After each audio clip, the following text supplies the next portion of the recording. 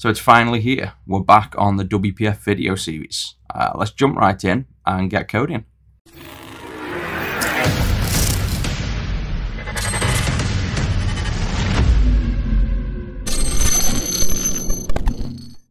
So a lot of you have been wondering where I've been. I've simply been busy with work. I released new software, we employed new people, we had trade shows, a lot's been going on. I've not really had any spare time. So I'm making my best to find time now and cut the series of videos down to mainly basics of C# and this WPF series, with having a lot less time than I did before, to try and focus on at least getting this series out. So again, I don't have much time today, but I'm going to try and do a little video for you on when I've spun up the code that obviously hasn't been spun up for a few months. The first thing it does is tell me my token's invalid and just says unauthorized, and the user has to log out. So what we're going to do for this nice, quick and simple video is to now automatically log the user out if their token's expired. So it's sort of a toe in the water back into WPF, get things going again, and just so we can start, rolling some videos out and you guys know I'm still here. So with that said, let's just jump straight into code and let's get back into the WPF project. So opening up the Faceta Word application, you'll notice I've got Visual Studio 2019 at the minute. This is just in preview at the minute, so I wouldn't upgrade just yet, but I'm just trialing it out anyway. So coming back to the code after a few months of not using it, I open it up and the first thing we get here is server responded with unauthorized, and then obviously you click OK, and now anything you try and do that actually works would keep throwing up this constant error, because in theory you need to log out. So instead of having this pop up constantly, we want to really automatically log out for the user. So the first thing is to find out where this message pops up. So server responded with unauthorized. That's in our code of the web request extensions, the display error if failed, which basically calls the server, does some stuff, and if it finds that it's got a response that has an error message, then it will display the error message basically. And that's what this is doing here. So what we want to do really is to look at the response. So we could put a breakpoint here, and we could look at the response when we go to the settings page, and you can see we have a response back from the server and the status code is unauthorized. So we can use this as the detection of effectively what's likely an invalid token, an invalid login token to the server. So there's a few things here. Firstly, we could extend this method so that we have more control and more function to do something, because we never do anything with the response. So we could do something with it, but the thing is this is called via a response. So this is really only display error if failed. So if we just first look at where this is used, you can see we await a result of a call, get the result, and then we use this to simply first say, well, display an error, otherwise if it returns true there was no error. It's kind of a universal handle to simply say if there was an error then display it. We could dual purpose this, and I feel we should, to reuse this method to not necessarily display error if failed, but handle error if failed, and part of handling that error would be to either display the error or log out. So I'm going to press Ctrl+R on this and change display error to handle error if failed. And then check the web response result for any errors, displaying them there if there are any, or if we are unauthorized, automatically logging us out. And really that makes it a more useful one, and what we don't have to do then is go around every single place where we actually have this and try and find, and constantly log out every single call. So instead we do it in the main call. So now we hit this with if the response isn't equal to null. So instead of a single liner now, let's wrap this in here, and we can basically say if this is an unauthorized, change keyboard, so I'm a bit slow at typing, response. So if response.status code is unauthorized, then automatically log the user out. So that would be in the view model settings.logout async. So we can just let that do the work for us. And otherwise, I guess, then we want to display the message. So really, we could move this out of here so that we can have that still as a single liner and this here as the else case, else display the message. And I'll wrap that in so it's a bit cleaner.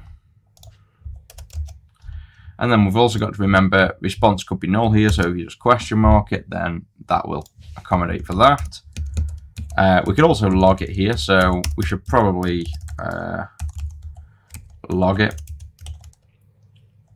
Now, where do we put the, tell it's been a while, the extension namespace is just DNA logger extension, so it's just using namespace DNA should find that for us. Oh, okay. Oh, it's the logger I wanted, not the namespace. I wanted to know where this logger was. That's the extension. So framework DI. So again, yeah, DNA should be fine in the logger.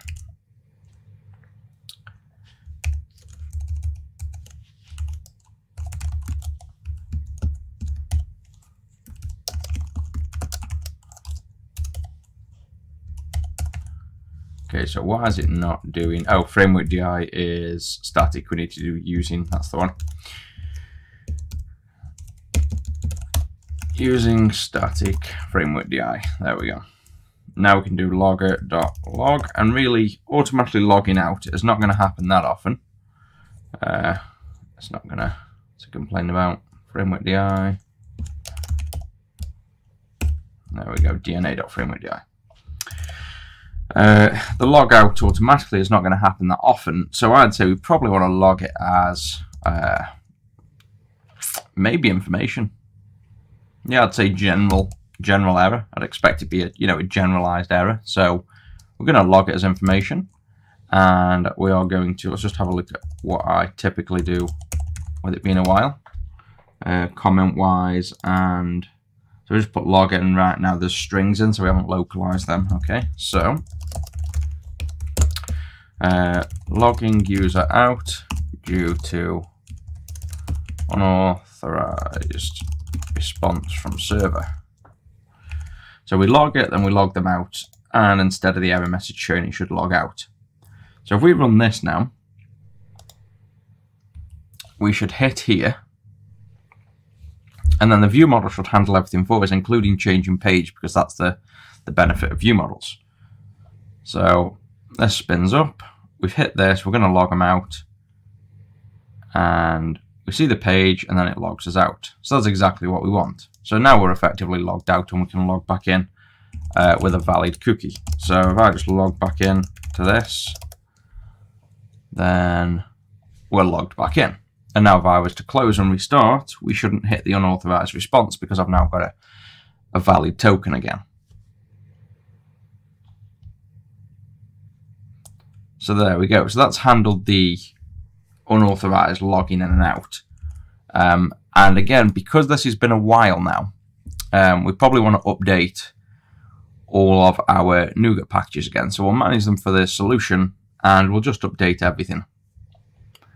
And then we can just do a quick check. So select all packages, update them, and then we'll rerun that this works. And it's always good to keep your packages up to date as often as possible.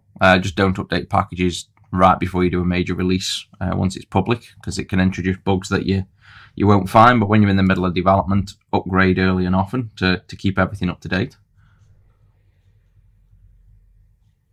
And that's it. You should also keep on top of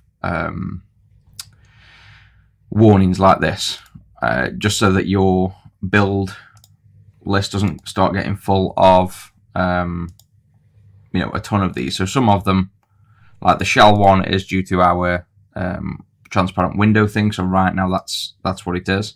These EXEs are in because I want to break for the developer so they could see what exception was there. So this, in this case, because we've got the break, you can suppress the message like this to get rid of the warning. And then you can also comment as to why you are suppressing. So you would say showing or making EX available for developer on break. And then it just keeps that nice and clean. And again, it's an explicitly defined, this is why I'm not using it kind of message.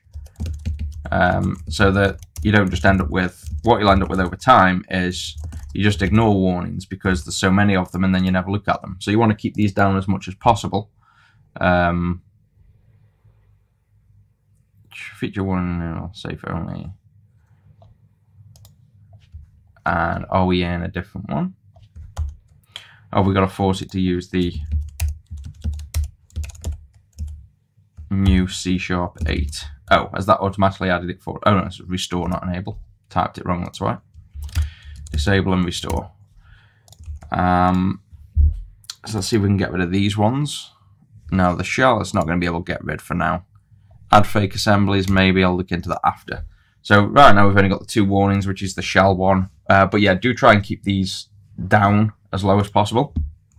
Another useful feature that most developers don't realize exists, they probably type it but don't realize it exists, is if you have, say, to do, and you type a bunch of to-dos, like we have. So we've got a bunch of things we want to do. These ultimately end up being another thing that just gets left like this. We've got lots of to-dos appearing.